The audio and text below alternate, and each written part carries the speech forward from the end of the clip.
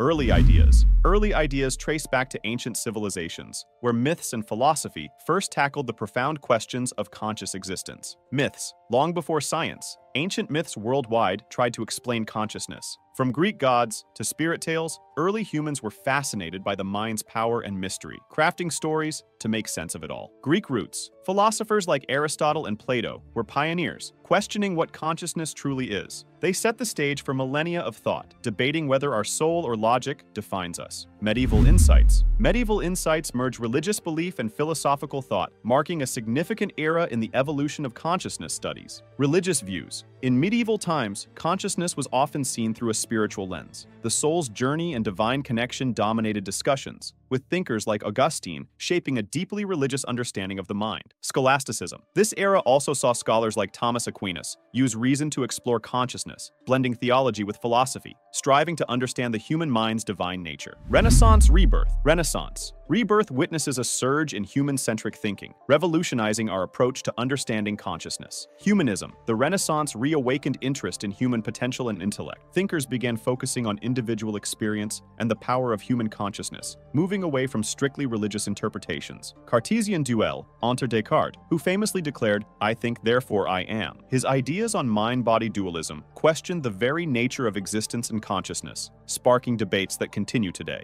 Age of Reason. Age of Reason brings an enlightened approach to consciousness, emphasizing empirical observation and rational analysis. Empirical minds. The Enlightenment brought a new focus on experience and observation. Thinkers like John Locke suggested our consciousness is a blank slate, filled through sensory experiences, shaping our thoughts and identity. Rational thought. Meanwhile, rationalists like Leibniz argued that certain ideas are innate, a part of our rational mind. They believed consciousness is more than just what we observe. It's also how we think and reason. Critical idealism. Kant revolutionized thinking by suggesting our understanding shapes our experiences. He argued that the mind actively organizes and interprets the world, influencing every aspect of our conscious life. Modern philosophy. Modern philosophy reflects on existential and phenomenological aspects of consciousness, deepening our introspective understanding. Existential questions. As philosophy progressed, figures like Sartre began exploring existence itself. They pondered over human freedom, our essence, and how consciousness defines our reality and personal identity. Phenomenological turn. Husserl and others shifted focus to our direct experience, advocating phenomenology. They urged us to study consciousness as it is experienced, delving into the structures of our thoughts and perceptions. Psychological pioneers. Psychological pioneers lay the groundwork for modern psychology, shifting the focus towards empirical study and behavioral analysis of the mind. Inception. The birth of psychology as a science brought figures like Wilhelm Wundt, who opened the first lab dedicated to psychological research, aiming to quantify and understand the workings of the mind. Behavioral shift. As the field evolved, behaviorism took center stage with John B. Watson and B.F. Skinner, emphasizing observable behavior over introspection, arguing that true understanding of the mind comes from studying actions and reactions.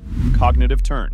Cognitive turn marks a revolution in understanding the mind's functioning, likening it to complex information processing systems. Mind as computer. The cognitive revolution likened the mind to a computer, focusing on how we process information. This shift brought a new understanding of mental functions as intricate, systematic, and akin to hardware and software interactions. Neuroscientific breakthroughs. Advancements in brain science have illuminated how our biology creates consciousness. Researchers now study the brain's structures and functions, striving to link them directly to the phenomena of thoughts, feelings, and self-awareness. Contemporary theories. Contemporary theories encapsulate the diverse and complex views of consciousness, from mind-body debates to the nature of subjective experience. Mind-body debate. Modern scholars continue wrestling with how the mind interacts with the body. Is consciousness just brain activity or something more? This debate pits physical reality against the realm of thoughts and emotions. Functionalism. This view sees mental states as defined by their function rather than their makeup. Like a computer's software, it's not the material, but what it does that makes thoughts and feelings real to us. Qualia and phenomenalism. Some argue for the undeniable reality of qualia, the personal, subjective quality of experience. How do we explain the redness of red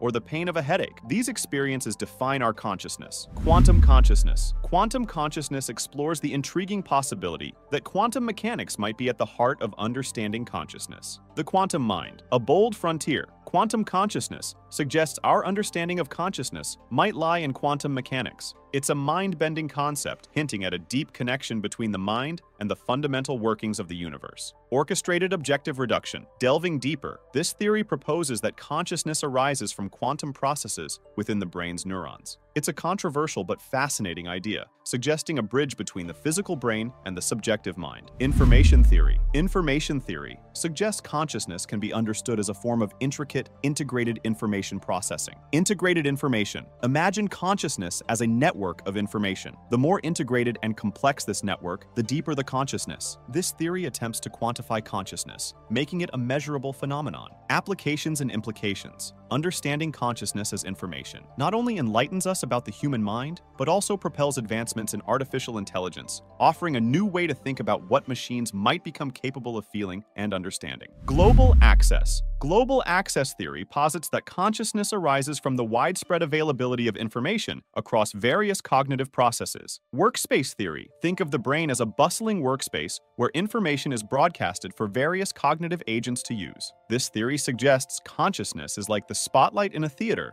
illuminating where our attention goes. Neural correlates. Scientists are hunting for the exact neural mechanisms that correlate with consciousness. By identifying these, we get closer to understanding how physical processes in the brain give rise to our vivid inner lives. Self-reflective thought. Self-reflective thought dives into theories suggesting that consciousness arises from thoughts about our own thoughts, adding depth to self-awareness. Higher-order theories. These theories suggest that consciousness arises when we think about our thoughts. It's like a mirror reflecting itself, a mental state about another mental state, adding layers to our understanding of self-awareness. Subjective complexity. This idea delves into the layers of thought and feeling that make up our inner world. It's not just about being aware, but being aware of being aware, a spiraling staircase of introspection and identity. Biological basis.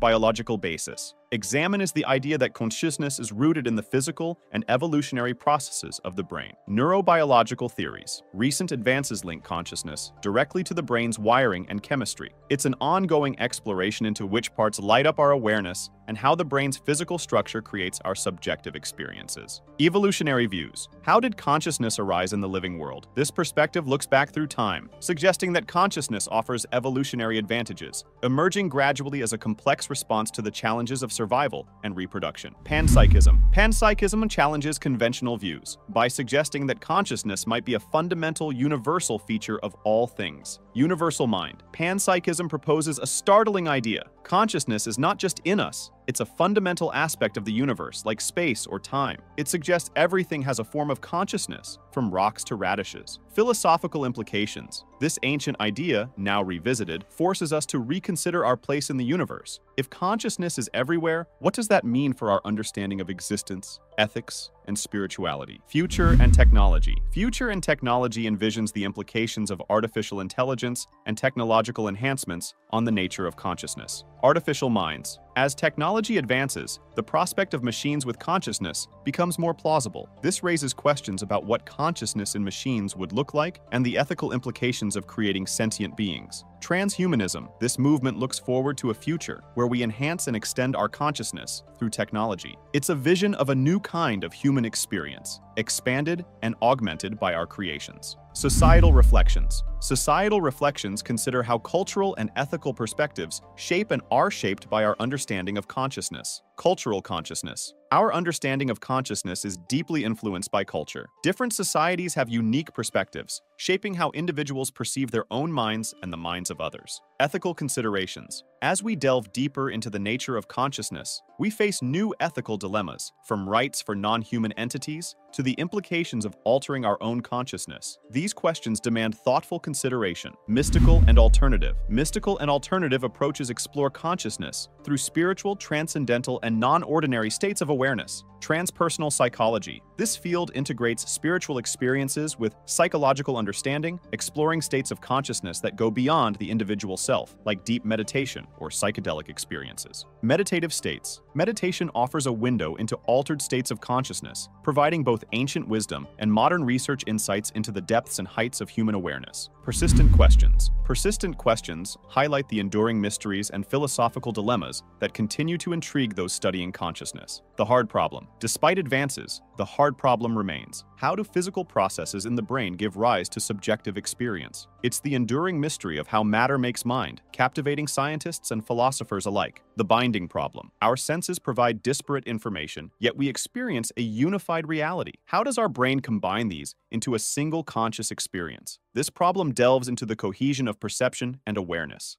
Thanks for exploring consciousness theories with me. Stay curious and tuned for more insights.